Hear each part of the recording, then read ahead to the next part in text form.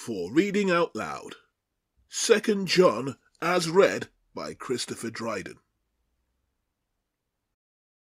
The Elder. To the elect lady and her children, whom I love in truth, and not only I, but also all those who have known the truth, because of the truth which abides in us, and will be with us forever.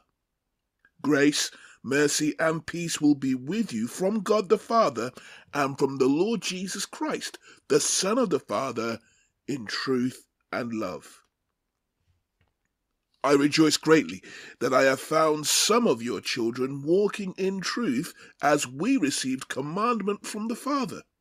And now I plead with you, lady, not as though I wrote a new commandment to you, but that which we have had from the beginning, that we love one another.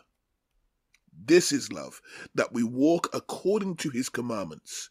This is the commandment, that as you have heard from the beginning, you should walk in it. For many deceivers have gone out into the world who do not confess Jesus Christ as coming in the flesh. This is a deceiver and an antichrist. Look to yourselves that we do not lose those things we worked for, but that we may receive a full reward. Whoever transgresses and does not abide in the doctrine of Christ does not have God.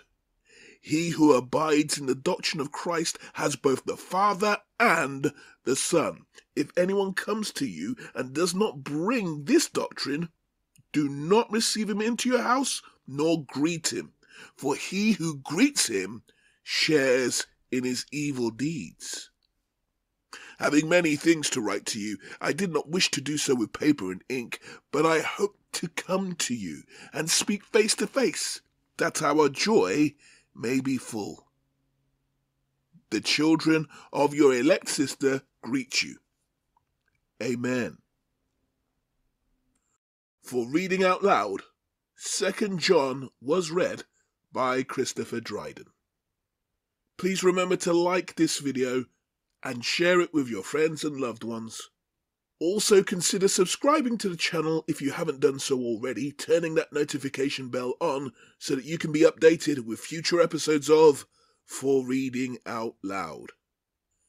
This is a production of Zion Awake Ministries. If you want to find out more about ZAM and wish to support the channel, please feel free to do so by contacting us on the information details in the description below. On your screen now, there are more opportunities for you to listen to the Word of God read out loud. In the meantime, thank you so much for listening.